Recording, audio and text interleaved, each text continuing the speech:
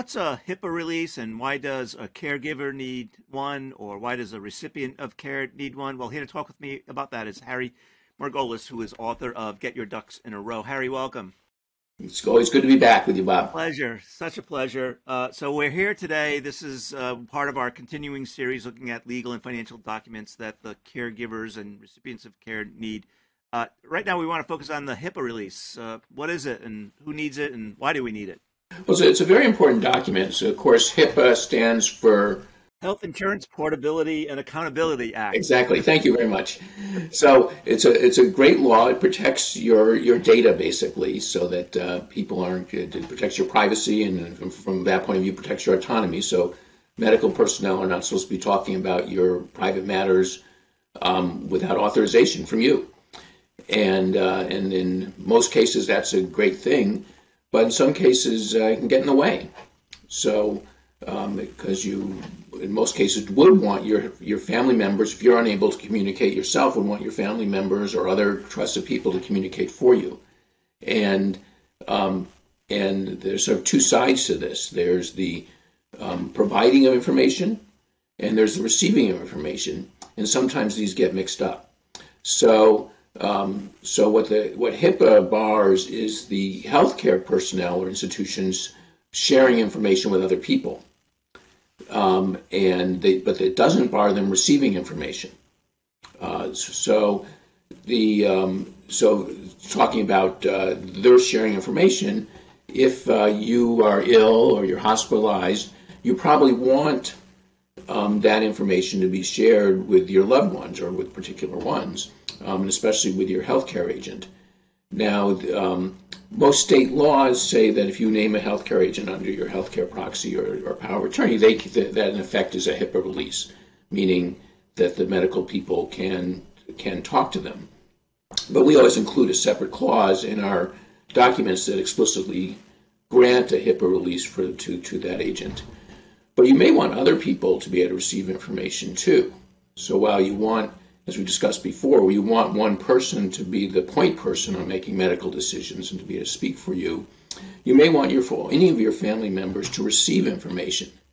So we always recommend executing a broader document, a HIPAA release, to anyone you would want free to be able to see your medical records, to talk to medical personnel, whether it's everyone in your family or, again, other people that you want to be able to receive that information. You can execute a HIPAA release permitting medical professionals and institutions to share information with them.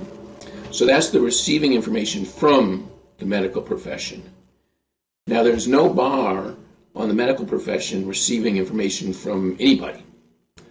However, sometimes people are really busy. So if you're in an emergency room or if you're in a hospital or even your doctor or their staff, they may be really busy and not want to bother with talking to too many people. And sometimes they put the HIPAA up as an obstacle to them even receiving information. And that can be a problem because there could be really important information they may need to know. They may need to know about your medications. They may need to know about what exactly happened. They may need to know what your status was before whatever the incident was that has put you in an emergency room. Because when you present to an emergency room, whatever state you're in, which may be groggy or incapacitated or confused, they don't know that that's not your normal state, that you're suffering from dementia or something like that, and they may jump to assumptions which may be wrong. So it's important that that HIPAA the HIPAA release be available just in case. Now, I don't think we haven't run into this issue as much recently as we did when HIPAA was first passed.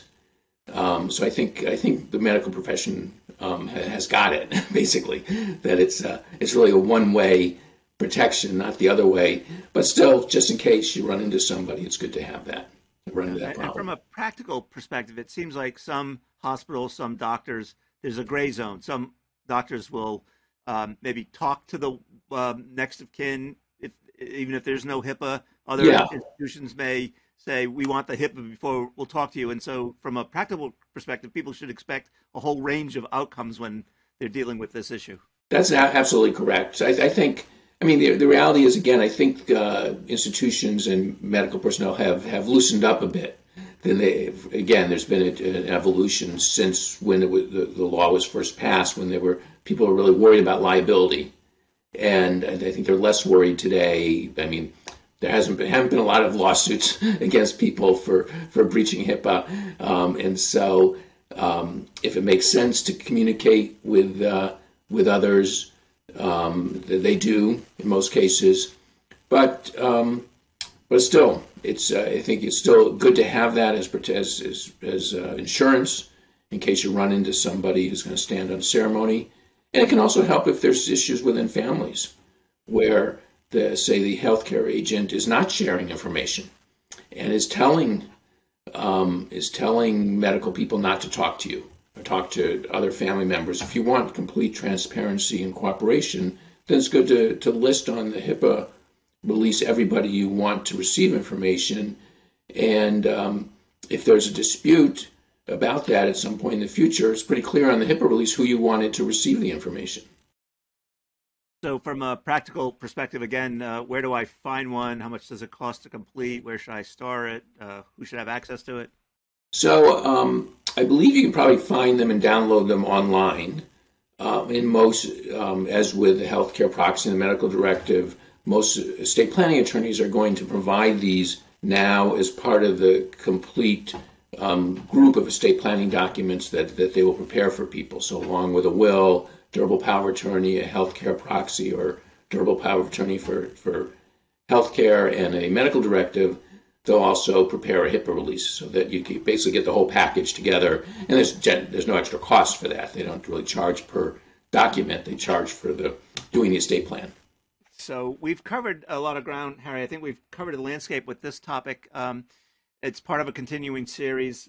Next up, we'll be talking about the durable power of attorney for financial matters, and we'll be going through all the terms that people may have become acquainted with, springing powers, and et cetera, et cetera. Yes, et cetera, et cetera. Spring powers are really interesting because healthcare proxies are by their nature springing because they only take effect when a medical doctor has entered your medical record that you're incapacitated.